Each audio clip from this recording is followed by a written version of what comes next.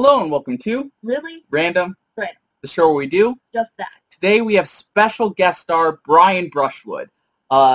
He's mostly known as a magician and a magician on Scam School, which you can find on YouTube as well.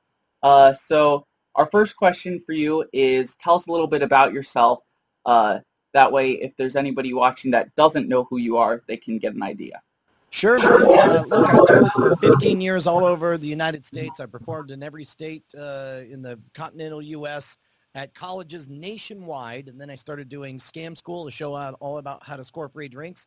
Out of that came the TV show Hacking the System, and now I'm doing The Modern Rogue with my buddy Jason Murphy, where we are on a quest to become the ultimate gentleman, warrior, and scoundrel.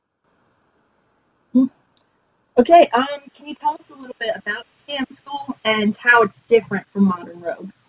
Oh, sure. Well, Scam School was, in the beginning, the idea was if Harvard had a PhD in deceit, what would it look like? What are all the things you would know? You'd be able to, scam the girl's phone number, get your way backstage at concerts, talk your way into anywhere, score free drinks. That was all the domain of Scam School. The Modern Rogue, it was interesting because once we started selling some really clever stuff on scamstuff.com, we started calling it Gear for the Modern Rogue. And the more we thought about it, it was like, what is a modern rogue? And we realized that it's these archetypes of the gentleman, warrior, and scoundrel. And Scam School pretty much covers the scoundrel side, but there's still so much that we don't know how to do and that we want to learn how to do. So it's like now we're shooting episodes where we're going to be blowing up cars, where we're going to be performing stunts with them and all kinds of crazy stuff. Okay. Now, for magic-wise, have you ever completely failed a trick in front of an audience? And if so, what was the experience like? And more times than I care to admit. There's this one mind-reading trick I do that 1 out of every 100 times, and it might be a technological failure, it might be a situational thing, might be that somebody moved a thing when I wasn't looking, might be that they're not paying attention, but for a fact, it's an 8-minute long comedy mentalism routine, and at the end of it, I don't get to know if they've done it right or they've done it wrong until the very end, and you turn around these two pictures and hopefully they match, but 1 out of 100 times, they just flat don't, in which case, after 8 minutes of doing a psychic experiment, I just turn to the audience and say, and that's why I don't believe in ESP. And then they clap, and then we go on with the show. And they're like, that was a really weird piece of performance art, but whatever. So, what are your thoughts on those TV magicians where they wear the masks and they try to tell everyone how the tricks are done? Man, those were a real bummer, and I had just gotten started in magic when those hit national television, and to me, the real crime was not in trying to educate people about magic. I think a lot of people want to get into magic, and I think it's important to keep magic alive. You have to have more young, talented people enter the art. To me, the crime of that show was just the dismissive attitude that they acted like anyone who enjoys magic is a sucker. And that I really took issue with. It was a real bummer that that's how they went. And obviously it worked. I mean, it's one of the most, successful television specials of all time. But it certainly didn't paint magic in a very positive light. And although there are some people who say they got into magic because of it, I can't help but wonder how many more there would have joined if magic were portrayed a little more positively. Mm-hmm. So there's almost every episode of Scam School is really good, and I enjoy all of the ones I see, but I'm wondering, what is your least favorite episode? Oh, that's interesting.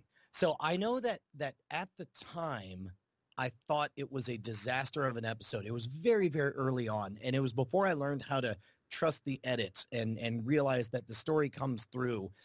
It was a trick where in order to make a dime fall into the neck of a bottle, you had a broken toothpick on it, you had a dime sitting on top, you couldn't touch anything, and the dime had to go in the bottle. And the method was you drip a couple of drops onto the wood swells, the paper, the toothpick straightens itself out, and then the coin drops in.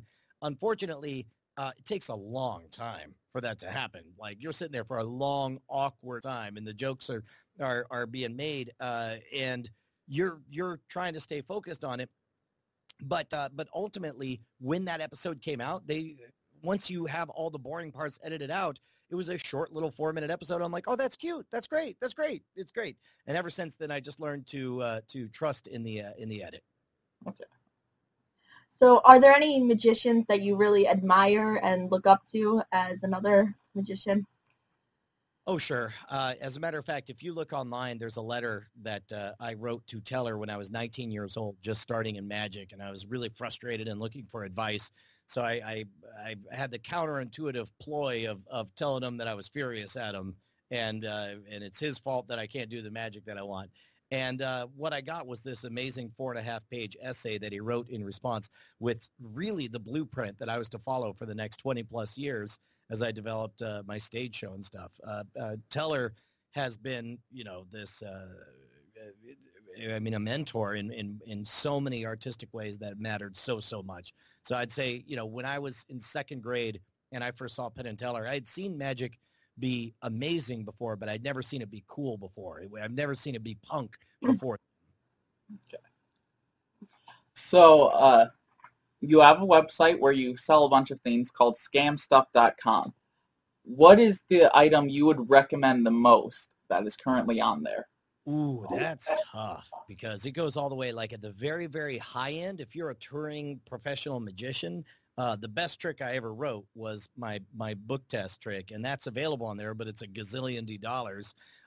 Meanwhile, one of the things that seems to be most popular is this. We got two things. One is a lighter that lights with an arc of plasma. You actually start fires with lightning bolts using this thing. It's USB rechargeable. And then the other is what we call this way to awesome up your wallet. And it comes with a multi-tool, a credit card folding knife, and as we talked about on hacking the system, a get-out-of-jail-free card to try to talk your way out of a speeding ticket. So what's some advice that you could give to some other YouTubers about doing their own channel? When it comes to YouTube or any kind of publishing, regularity matters more than anything. You want to work yourself into their weekly routine. They know that Fridays are special because every Friday morning there's a new Modern Rogue episode or whatever. And if it's there's no sorry guys, this one's late, came out the next day or any of that. It's like, no, it's got to be there on time every time. And also a lot of people have so many filters up. They're so afraid of screwing stuff up, especially in an age where once it's on the internet, it lives there forever.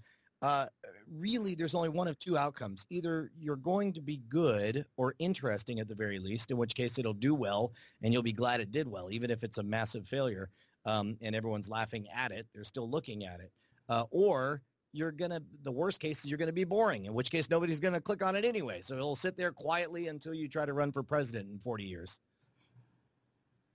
So our final question for you is, where can people find you online, like Twitter, Instagram, things like that? Yeah, I'm best at Twitter. As a matter of fact, I'm better at Twitter than I am even at email. But twitter.com/Schwood, there is no C in Schwood. It's just SHWOOD, is probably your very best bet to keep up with stuff. But of course, most of the projects are up at Schwood.com. That's SHWOOD. And and of course the Modern Rogue. If you go to themodernrogue.com, you can see all the episodes. All right. Well, thank you for joining us today. This really meant a lot. Check him out, all those places he just said. Again, he has the show Scam School, which can be found on YouTube as well. Link in the description. Yes. Thank you for watching, commenting, liking, and subscribing. #Deb did it first. Have a really, really random day.